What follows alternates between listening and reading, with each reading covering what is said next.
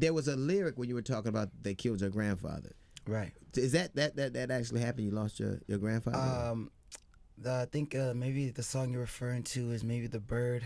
Yeah. And about me losing my biological pops. Yeah, my pops. My pops was he was in the Navy, but he got really strung out on drugs and addicted to alcohol. Right. But it kind of took him out. But I was talking about in that song how it's almost like a tradition that I come from a long line of men that ended up getting addicted to alcohol or drugs or ended up going to prison. Right. Like that's kind of like the only thing that was passed on in my family. So obviously talent too.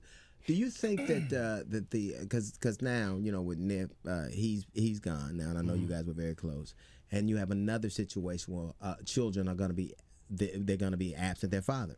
Right. And I've seen that has had a very, I think in any society, anytime the father is not present or the nuclear family is not together, whatever that looks like these days, it does have an impact on the children, and generally they don't become Anderson.Paak. Right. Generally they become something less than that.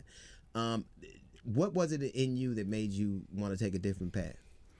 I found music. I found an outlet. I was exposed early to music, and then that's really what I love to do. And then when I learned how to play an instrument, when I learned how to play drums, that's why I felt like that was what I was meant to do. That was my passion, and I found that out early. I felt like a lot of people find out what they really was meant to do early. Then there's a lot of different distractions that come in and play with your confidence and stuff. And you're supposed to get a job, or you're supposed to just do something that's a little more safe, because like you said, it's rare that there's a LeBron James that comes out of where he's from, or LeBron James is rare because he lived up to everything they said he would be. Absolutely. It's rare. Right. And I think you have the potential to do that too. Who heard you first? I remember when I got on the drums, my stepfather had the drums kit, and I was playing drums in the band, and I was about to quit band because it was real boring. I didn't want to learn how to read music. It was nothing funky. I was like, I'm about to quit. And I walked in the house, and my stepfather was playing the drum kit, like the full kit. And I didn't know he played, and he was playing. He only wanted to play Prince. He was only playing Prince beats. So I would be like, man, that looks cool. And he would, sometimes he let me play. He'd be like, come on, go ahead. Get on there.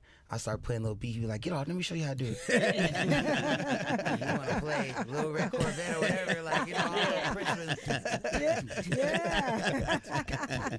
I just have to sit there and watch. You knew instantly that this would be your path. Well, once he let me play, I started playing the beat right away.